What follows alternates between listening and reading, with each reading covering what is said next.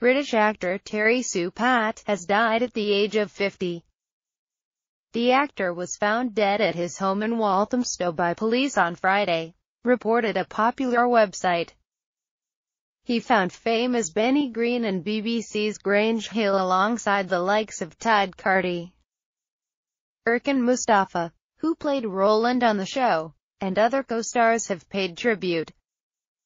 Sue Patt became a graffiti artist later on in life, but was acting up until 2013.